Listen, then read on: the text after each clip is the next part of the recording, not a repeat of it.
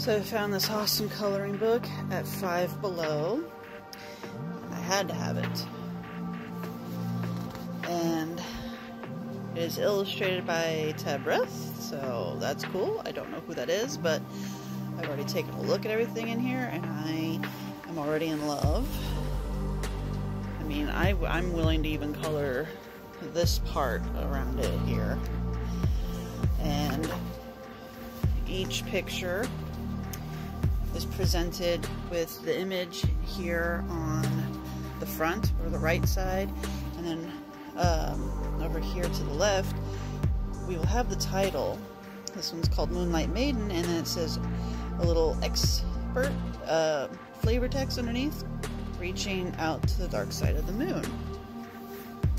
And then on the back of hers we have Trick or Treat, hauntingly beautiful on Halloween night. And we have this witch with a whole bunch of jack-o'-lanterns.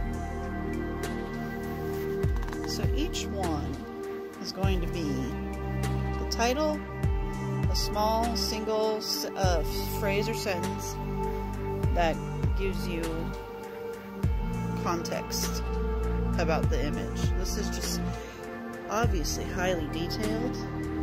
Lots of small parts to color, so I'm going to have to be using pens and fine tip Sharpies and gel pens and very sharply sharpened pencils.